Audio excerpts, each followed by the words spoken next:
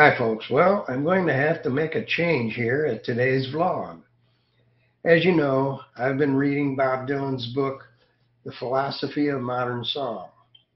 The plan was to read what he said about one song per episode and then play the song. There are 66 songs, and I said I would do it as long as I had enough views to continue. So, two things have happened. The first vlog had 50 views. The second vlog had 28 views. And the third vlog had 10 views.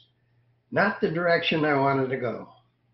The second thing that happened is that I got a copyright strike on the songs that accompany the videos.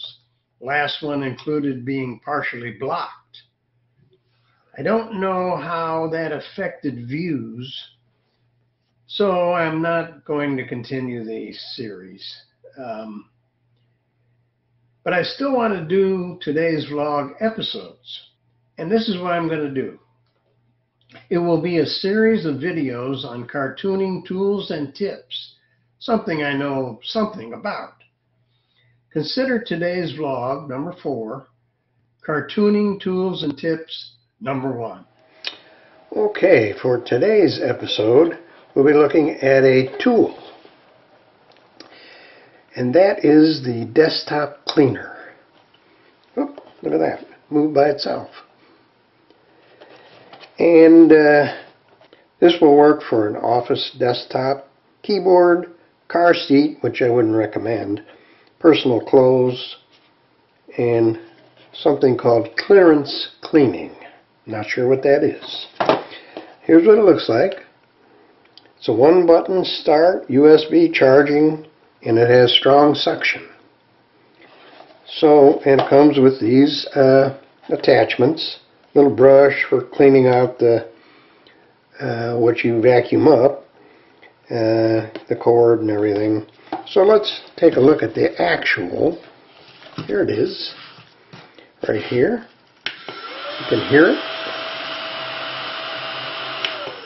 And let me show you how I use this. Okay, my method of working is, first I draw everything in pencil, and then I go back and draw over the pencil with ink.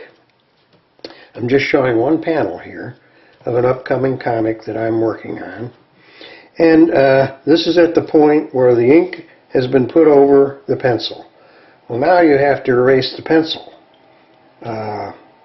Otherwise, all the pencil marks will show through.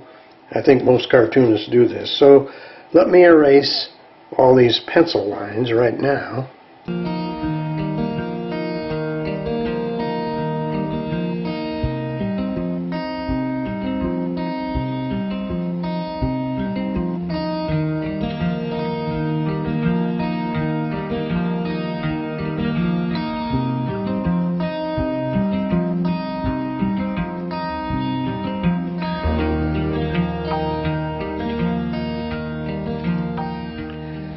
Okay, so we have those erased. Now, look what's left over. If you can see that, are all kinds of eraser shavings all over. And normally, what I've done in the past is use a brush and brush them off. That just gets them on the other part of the desk, basically. So, I took a chance and bought this little vacuum cleaner. And here's how it works. You just slide it over the area you're working on.